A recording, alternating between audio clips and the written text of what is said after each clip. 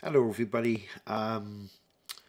Today I want to talk to you about the 10 things that I am looking forward to in the next decade.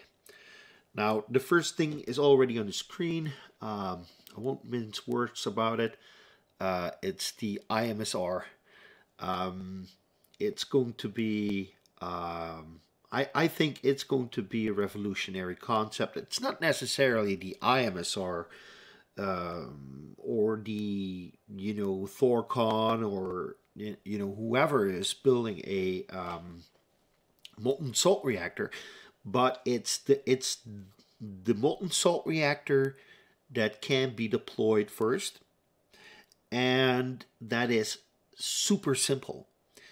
Um, Basically, what you're building is a graphite block inside a can with a couple of heat exchangers in it and a couple of pumps, and that's it. So it's super, super, super, super simple. And I think the molten salt reactor in general is going to revolutionize the nuclear field in the end. And I'm really, really, really excited about molten salt reactors. And terrestrial energy is one of my, the people who, one of the companies that supports me. So full disclosure on that. I mean, you can see it at the end of any of all my videos. They're my top Patreon supporter. Um, I think they're on the right track, and they will show the world that we can do nuclear dirt cheap. Um, next thing on my list is the fact that we now see, and this happens to be related to the IMSR again, but the fact that different countries are going to work together more, having cooperation between the Nuclear Regulatory Commission and the Canadian Nuclear Association, or I don't know if it even exists, the Canadian Nuclear Safety Commission. Um, you know, why reinvent the wheel all the time? Why not work together more? Um, I think this is one of the best news items I've seen all year so far. So yeah, international cooperation between agencies that want to push the nuclear needle forward. That's going to be my second thing that I am going to look forward to in the 2020s. The third thing is the Oklo micro reactor. I just envision a factory somewhere pooping out one or two of these each day, the same way we would produce solar panels or windmills. Um, yeah, 1.5 megawatt fission batteries. I mean, if you look at the materials footprints of these things, it's laughable. It's absolutely laughable. Where you need, hundreds of tons of materials to build a 1.5 megawatt windmill. This thing is probably going to weigh as much as a semi truck. It's not going to be that heavy. The building around it, it's not going to be humongous. Look at it. It looks like a beach den. So yeah, Oklo. I'm excited about Oklo. Then there is the news that that three Canadian provinces are going to cooperate on SMRs. Now, I don't know what kind of an SMR that they are going to build or develop. I'm unsure. I saw something about it, but yeah, this is interesting. Again, cooperation in the government sphere. In governance, making sure that all citizens have reliable electricity. Uh, they're talking also about off-grid and on-grid situations, so that's really cool. The fifth thing that I am looking forward to, and some people might disagree with me, but I'm still a fan of boiling water reactors and pressurized water reactors. Uh, GE Hitachi had their ESWR, so it was the economically simplified boiling water reactor, but never got built. Believe they have one license to build one in North Anna, if I'm not mistaken. In any case, what the boiling water reactor 10300 is a, a, a shrunken ESWR. It's tiny. It's really tiny. So I believe that the whole building is 15 meters tall, and if you lay it on its side, it's perhaps 100 meters, or I don't know, 150 meters long. So it's tiny. And again, why am I excited about this?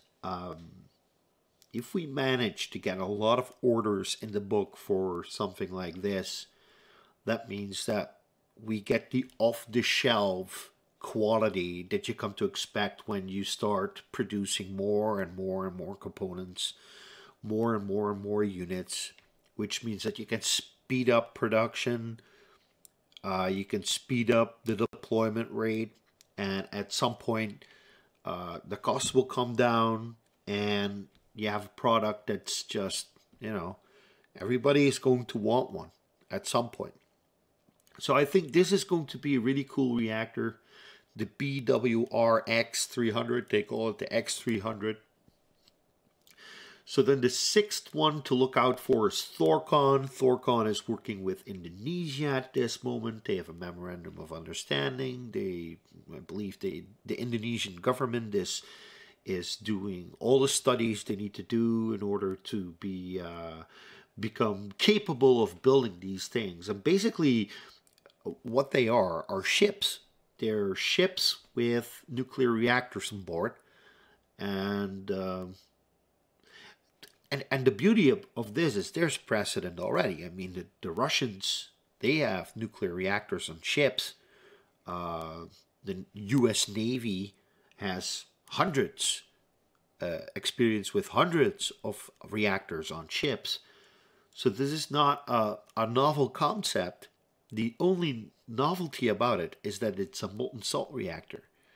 But you can basically design any barge or ship with a nuclear reactor on it. So, but it's still, I think it's really cool, and Thorcon is moving ahead pretty good, and I'm rooting for them. I hope that they get their ship, their Thorcon ship built within the next decade, and that's what I'm really looking forward to. Then we get good news from France. So the French government has asked Électricité de France (EDF) to prepare to build 6 EPR reactors in 15 years, and they are going to need it because at some point they're going to say goodbye to some of the reactors that they own today.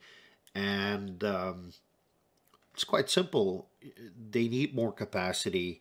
France is now trying to move away from nuclear. At least there's people trying to get that done. They're putting more money into renewables. And that's because some people simply believe that nuclear emits lots and lots of carbon emissions. But I think that's just a PR problem, to be honest. That's just an educational problem. It can be fixed, but it's going to cost a lot of money. It's going to cost, money to build these things, but it's also going to cost money to re-educate the populace to understand that nuclear power does not emit carbon emissions while it's operating.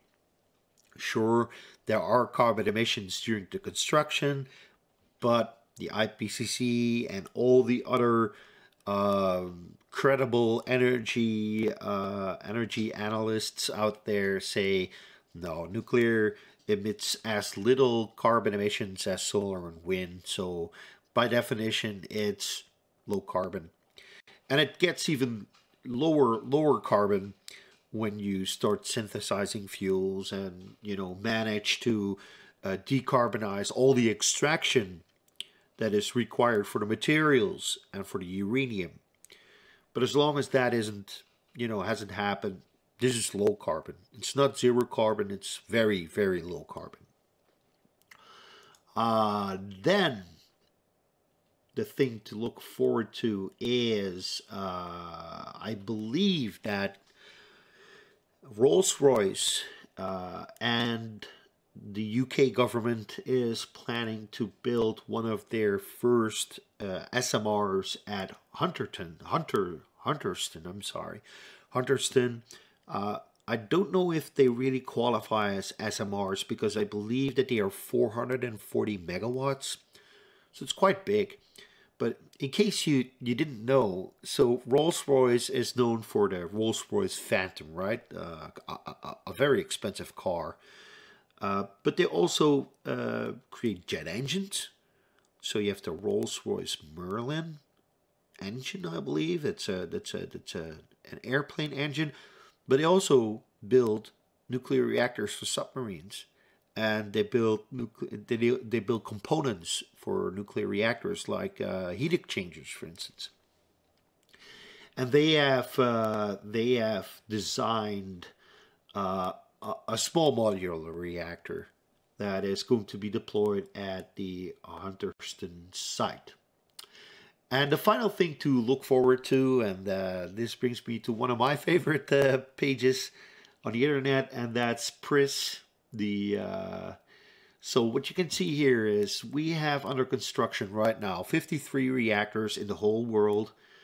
As you can see in a lot of countries, China, India, Russia are the most notable. I mean, China has about 10 reactors under construction. India is at 7. Russia is at 5, and at this moment, Russia is selling their VVER reactors, we in the Netherlands we say hot bread, but I don't know how to say it in English. So yeah, but this is awesome. I mean, we have 53 reactors under construction right now, and they will all come online in the 2020s. I must assume. Let's hope that nobody is going to make a what's bar out of it, taking more than 20 years. But I'm confident that we are now moving away from the era in which there's outliers in reactor construction projects that take longer than 10 years. I believe that I'd say 90%. 95% of these 53 reactors under construction today will be finished before 2030. And that's what I'm looking out for right now. I really hope that all these reactors get completed and on time, on budget. And that's my hope for the nuclear industry for the next decade. We start to build productized reactors, build at least 4 or 6 or 8 of them. Start building 4 or 6 or 8 of them. Not starting with 1s and 2s, no. Do, have some orders on the book before you start building. Make it a product. Don't redesign after you start building. Low-cost loans, more experienced builders. So what we get is nuclear is becoming cheaper again. We get positive learning curves. People start opening up to nuclear more because they see that climate change is becoming a serious problem and that the push for renewables isn't enough. I predict that Germany in this decade is going to re-examine their decision to close down their nuclear reactors. I'm going to Germany tomorrow to protest the closure of the Philipsburg to the Philipsburg nuclear power plant. So that's my hope for the next decade. Thank you all for watching. Have a nice day and be well. Bye bye.